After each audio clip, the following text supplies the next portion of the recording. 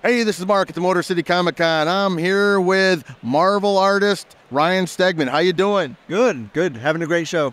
Tell us, how did you get started working with Marvel? There's a website called Digital Webbing that actually, like Ryan Otley and Mahmoud Asrar, we've known each other since we were like 18 years old because I would post my stuff on there. Then I got a job from somebody who paid me to draw their book called Midnight Kiss, which I then parlayed into a job drawing a book called Magician Apprentice, which was a novel adaptation. And then the company that I was doing that novel adaptation for was bought by Marvel. And then I just never stopped working for Marvel. I know you worked on She-Hulk and Spider-Man. What was your favorite work to work, favorite titles to work on? Oh, probably Venom. I mean, it's just kind of, Venom was, we did it for, me and Donnie did it for a few years, and it was, like the biggest thing in comics at the time, and it just kind of changed my life, so I would have to say that one. What artists were your inspirations? Well, my first inspiration was Todd McFarlane. Like, that was the artist that I fell in love with, that made me realize that people actually draw these books, And then I love Greg Capullo, Michael Golden, Joe Madureira, J. Scott Campbell, Jim Lee, all the Image guys from the, that era. That's really what I grew up on. So, I have a lot of other influences now, but those were the ones that I started with. Now, you're a local boy. You're from Troy, is that correct? Yes, yeah, yep. So when you were a kid, what comic book stores did you used to go to?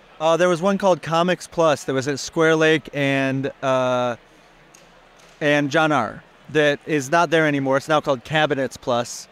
But it was a little tiny store, and it was just run by one guy. And I would go there. I would walk along Square Lake where there's no sidewalks, and my mom would get mad at me, and I just kept doing it anyway.